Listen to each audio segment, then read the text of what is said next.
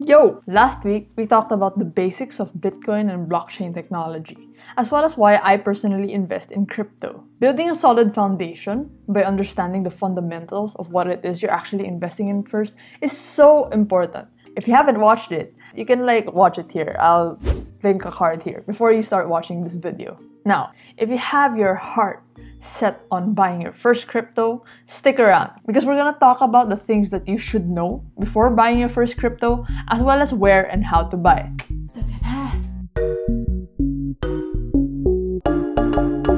What's up, friends? Welcome back to this week's video. If you're new here, my name's Nicole and I make videos every Wednesday. Featured comment for this week, Junior Ordell. I have been trading with Miss Melissa Levy 1.5 Bitcoin to 6.7 Bitcoin. Wow! I'm just joking. These are crypto bots, alright? They're always in the comment section with any crypto related video. Get out of my channel! Something important to take note of when you're getting into crypto is that you are your own bank. What? What does that mean? We're all used to having central authorities to turn to or blame whenever we make user mistakes. When you forget your password, when you forget login details, there's always these institutions that help bail us out. Well, there's little to none of that in the crypto world. Majority of the world in crypto is decentralized. So we don't have any of those institutions to bail us out if ever we do make a mistake. Because the main idea is to give back the control of funds or mga assets and stuff like that to the people. There are a lot of people who are always trying to steal your funds. If ever you're victimized by a crypto scam, then wala na. Transactions on the blockchain network are immutable and permanent. Once a transaction has successfully gone through and has been validated and uploaded to the blockchain, there's no takebacks. Once it's there, it's there. So, it's important that you know how to take the necessary precautions to protect your funds, to secure your funds, and know how to properly manage and then move your funds around. In order to do that, in order to help prepare you for that wild, wild west kind of situation, we're gonna divide this video into 3 main parts. We're gonna talk about the important things that you need to know and prepare before buying your first crypto. Where and how to buy, what platforms there are, how to get your coins off the exchange and into your wallet. Because it's important to not keep your investments, your long-term investments on the exchange because exchanges are very vulnerable to hacks. I am not a professional financial advisor. Cryptocurrencies are a very, very volatile asset. So only invest what you can afford to lose. Sure, you want to chase 5,000 peso gains in a day, but are you okay with losing 5,000 pesos in a day? Think about that. Research is very important.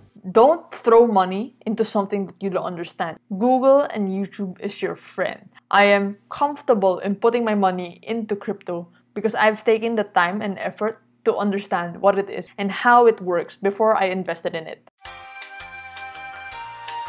Alright, so let's talk about the good stuff. What are the things that you should know about and prepare before you buy your first cryptocurrency? Take cybersecurity very seriously. So the first and probably easiest way to do this is to create a new email address and only use that email address for all your crypto-related transactions. Keep it separate from the email that you give out to people. No one should know about this email except for you. Gmail is fine, but if you want to take the extra step in staying safe, you can create a new email account with ProtonMail. ProtonMail is an email service that prioritizes privacy and security above all else. So I use ProtonMail for a lot of my crypto accounts. Next, passwords. Make sure that the passwords that you have are long and secure. Don't change letters into numbers, change A into 4, I into 1. Don't do that. Use long, random combinations of letters, symbols, numbers. Make it at least 12 characters, but then if you can go 16 characters, that's good too. Easy and convenient to use the same password on multiple accounts, but that's also the easiest way to get hacked. Swiper be swiping all of your stuff if you do that. I can't remember my passwords. You can use password manager apps, so you can check out Bitwarden, Dashlane, 1Password. Third, let's talk about 2-factor authentication apps, Authy and Google Authenticator. It's very common on crypto exchanges and platforms. So what these apps do is essentially generate time-based one-time passwords. So every 20 or 30 seconds, the number will change. Unless the hacker also has your phone at the exact same time, they won't be able to access your account. There's an extra layer of protection there for you. And then let's talk about wallets. Coins never leave the blockchain network. They're just transferred from one address to another. There are no actual physical coins that you store in a wallet. When you create a new crypto wallet, you actually generate a private key and a public key. The public key is like your email address. Public keys are what you send to other people if ever you want them to send you funds. It is also what you enter on like the exchanges and the platforms if you're trying to transfer your coins from the platform onto your wallet. It's safe for you to show this to the world. On the other hand, a private key is like your password that gives you access to your funds on the blockchain network. You should never let anyone know your private keys because whoever has your private keys has access to your crypto funds. So there are three main types of crypto wallets: software, hardware, paper wallets. Software wallets are what we consider as hot wallets, meaning that they are connected to the internet. These wallets tend to be the least safe among the three types of wallets. There are web wallets, so this usually comes as an extension in the browser. There are mobile wallets, so it's usually an app on your phone, and then desktop apps. The hardware wallet, this is a Ledger Nano X. You just essentially, these are dumb computers. This is what holds my crypto keys. It generates my crypto keys for me. It's used to sign the transactions with your private key. They don't actually have direct access to the internet. If ever you're gonna store large amounts into like cryptocurrencies, it's best to have a hardware wallet. It's a bit pricey, but it's worth it for security. Third, we have the paper wallets. People don't actually recommend that you store your funds in paper wallets anymore. This is how they look like. They're essentially just QR codes. This is my public key. I don't use this. The downsides of having this is that if ever you lose your QR codes, if it's wet, QR code becomes unreadable, then you lose access to your funds. It's the safest, like no internet access for this baby. But yeah, something to take note of, not your keys, not your crypto. If you don't own the private keys to the wallet, someone else is managing the funds for you and is controlling the funds. It's not really yours. It's ideal to get a non-custodial wallet, meaning that the wallet provider actually has no control or like access to your funds. With non-custodial wallets, you'll be able to generate a seed phrase. They're usually 12 to 24 characters. This seed phrase is what you use if ever you're going to restore that wallet on a different wallet. For example, this is my crypto wallet and I happen to like lose this like device. I have a seed phrase associated with this wallet and I can use that seed phrase to restore my wallet on a new device. No, never ever share your seed phrase with other people because they have access to the funds in your account. Don't store your cryptocurrencies on the exchange. Exchanges are very vulnerable to hack. So if you're not going to trade on a regular basis, best to keep it in a wallet. There are a lot more options on multi-currency crypto wallets. In just one wallet, I am able to have a Bitcoin wallet, an Ethereum wallet. I can store a lot of different cryptocurrencies in just one device or application. It's easy like to search for crypto wallets, but then just to give you guys a place to start, you can check out Trust Wallet, Exodus. As long as you have your seed phrase, you can restore your wallet on different wallet applications. For example, you created a wallet with Trust Wallet, you can restore that on other wallets. Now that you got those things out of the way, let's talk about where to buy your first cryptocurrency. Let's start with coins.ph. Coins.ph is an e-wallet like PayMaya or Gcash. It's a very convenient app for you to buy your cryptocurrencies. They support Bitcoin, Bitcoin Cash, Ethereum, and Ripple. I personally don't like buying crypto from the coins.ph app because it's so expensive. If you check the price of Bitcoin in the coins.ph app, Google the market price of Bitcoin, there's a really wide spread. Those are their rates. If you do choose to buy with the coins.ph app, make sure to transfer your coins from the e-wallet into a designated non-custodial wallet so that you have ownership of the coins.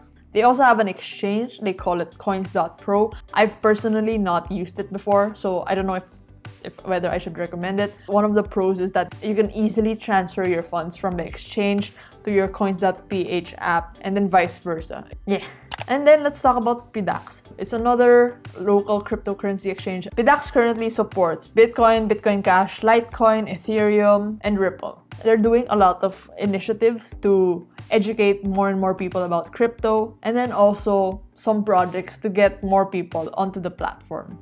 Something that I don't like about PDAX that much is that they have high fees. The withdrawal fees, for example, are quite high to be able to maximize the fees, deposit and trade higher amounts. The good thing with PDAX is that you can actually start trading with a minimum of 52 pesos. I'm not just saying nice stuff about PDAX because I partnered with them. I like the platform even before they reached out to me. So use the code Nicole to get 30 pesos for a minimum cash-in of 1,000 pesos. When you use my code, you get 30 pesos and I get 20 pesos. Next on my list is Paxful. It's not an exchange, it's a peer-to-peer trading platform. On Paxful, you'll only be able to buy or sell Bitcoins. Now this one is another favorite of mine, crypto.com. On their app, you can conveniently buy cryptocurrencies. It's easy to buy cryptocurrencies through their app. They also have an exchange, but I don't use the exchange that much. I just link my PayMaya card to the app and then purchase crypto. So with crypto.com, they're actually offering a lot of services. It's not just a place for you to buy your coins. They also have this earn feature. It works as though it's like a bank account. If you're actually planning to get into cryptocurrencies, check out these interest rates, yo. Damn. These are really high interest rates. I don't know about you, but that's wild. If you're interested in signing up for crypto.com, if you sign up with my link, you get $50 and I get $50. When you sign up, you automatically get it into your account, but you won't actually be able to unlock it. Unlock meaning you sell it or you withdraw it until you stake 50 more MCO. This is essentially what you get if you stake 50 MCO. Such a flex card. This is their crypto.com debit card. It's metal. I'll probably make a separate video on them in the future. Alright, so the video is going to be a bit too long if I try to cover how to buy crypto on all of these platforms. So for now, I'm only going to teach you guys how to buy Bitcoin from Paxful. They have a lot of payment methods available on the platform. Bank transfer, PayPal, Western Union, cash deposit to bank. Yeah, this is essentially where I buy most of my Bitcoin because I think it offers the best price. You'll be able to see the current market price of Bitcoin right here. If you want to buy Bitcoin from Paxful, you click that button, buy Bitcoin, and these are the available vendors who are selling Bitcoin. Not all of them sell Bitcoin for the same price. The buying limit just tells you the minimum and maximum amount you can buy from a certain vendor. So let's say I'm gonna buy from BloomX. I've personally done trades with them before. Their buying limit is reasonable for my budget. I cannot afford the other vendors. With BloomX, you're required to submit a photo ID. Their payment method is bank transfer. Their markup rate is reasonable naman. I'll click buy. Okay, how much do I want to buy? I'll be entering 1,000. I'll receive this much in Bitcoin. If it's your first time trading with them, they give a rule na please send in your photo ID before they send you the payment details. So I've traded with them before. I didn't need to submit my ID again. Rest assured that the trading process is secure. When you initiate a trade, the Bitcoins that you're trying to buy is locked up in the escrow account. Okay, let me just pay for it. Okay, I've paid for the Bitcoin. I've transferred the 1,000 to their bank account. Now I'm going to upload the proof of transaction of my payment. Click this button to show that I've paid, and I'll wait for them to verify the payment. Alright, it took a bit longer. Usually it takes about 5 minutes. There we go. I already have my Bitcoin. Alright, so third part, I'm going to show you how you can actually transfer your coins from the exchange or from the platform onto your crypto wallet. So when it comes to using Paxful as a platform, these are the fees. Buyers don't actually get charged a fee. No fee on your part if you're buying Bitcoin. When you're going to withdraw your funds from Paxful, take note of the fees associated with it. So I'm just going to show how you do it with Paxful, but the process is more or less the same with other platforms. Alright, so I'm going to withdraw the Bitcoins that I bought a few days ago. I have a couple of Bitcoins here in my account, and I'm going to withdraw my entire balance. Okay, so I'm gonna go over here to this wallet. I have about 3,200 pesos worth of Bitcoin here. So I'm going to open up my wallet. So let me just log in. In order for me to withdraw the funds that I have in my Paxful wallet, I'm going to need to pull up my Bitcoin address. So this address is what Paxful currently supports. So let me just connect my hardware wallet. If you're using a mobile wallet, you won't need to do something like this. Alright, so this is the public address that I'm going to need to copy in order to receive the funds from my Paxful wallet. Let me just verify that it's the same as what's on my hardware wallet. Alright, so I just checked it. Alright, so I'm going to copy it. And then I'll go to Paxful. So I'm going to type how much I want to withdraw. In this case, my entire Bitcoin balance. And then I'm going to paste the address here. So let me just verify once again that it's the same. This is what I was referring to when I was talking about two-factor authentication on most crypto platforms. There we go. So you can see that I've sent my entire Bitcoin balance. So now I'm going to wait for my transaction to be verified. Alright, so now you can see that the transaction is already reflected on my wallet. Very easy. The process is more or less the same with other platforms. Just make sure that when you are sending your coins, that you are sending it to the right type of wallet. Don't send your Bitcoin to an Ethereum address, or don't send your Ethereum to a Bitcoin address. If you make a mistake, you can't take that back. Things to take note of: whenever you send your coins from one platform to another, take note that it's not instant. Depending on the coin and the transaction fee that you're choosing, usually there's about 30 minutes to an hour before your transaction gets validated by the computers in the network. If you guys have any more questions, you can comment them down below. If you want more crypto videos, let me know. I love crypto. You can follow me on Instagram. I post stuff there. You can also join the Discord server. So there's a Discord server for you guys, the Bread Fam, and we have productive discussions there. So yeah. Thank you guys so much for watching. Bye!